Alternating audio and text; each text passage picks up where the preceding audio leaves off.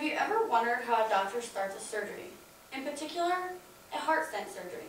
How they prepare or what they do to prepare. Today, during my time of the speech, I would like to discuss different ways a heart stent is put in by a cardiologist. In my family, this is a very common surgery because heart disease is hereditary. Both my parents and grandparents have had at least 2 or 3 stents.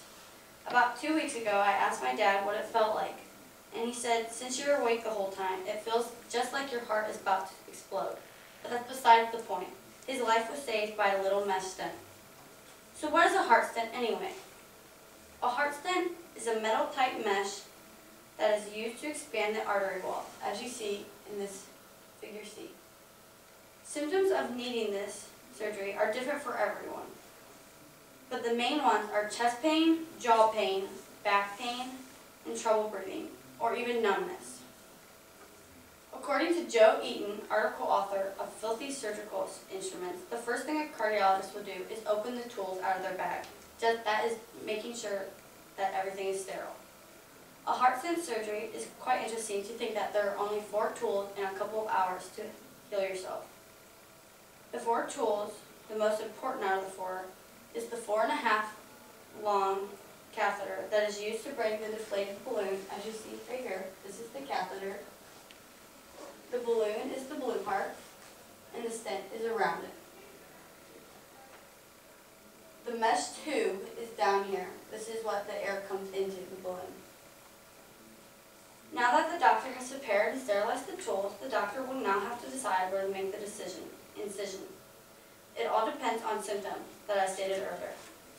According to the AHAS, or better known as the American Heart Association, there are 3 main places the doctor prefers to go through.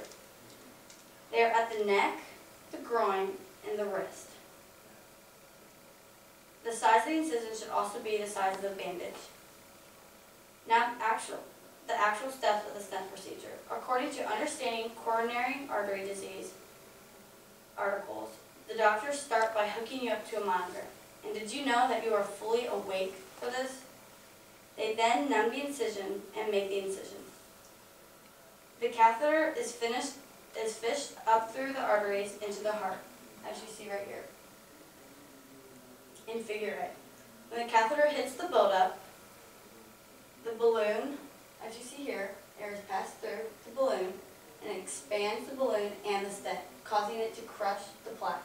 But you have to be quite careful because if any of this plaque were to break off into another artery and go up to your brain, it can cause a stroke and you will die. After the stent is in place, the balloon then starts to deflate.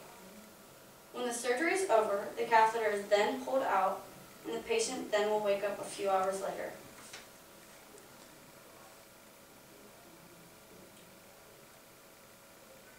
In figure B, this is the actual stent that is pushed in, and the yellow around it is the plaque that has been crushed. I'm going to show you a video that is the actual procedure of this being done. The catheter is fished up through the heart, as I told you, and then this all around is the plaque. This is the catheter, the 4.5 long thing, and then in just a second, the catheter, which is purple, and the balloon will slide through,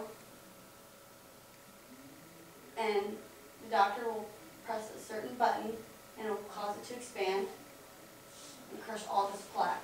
And as you see, the artery just inflates.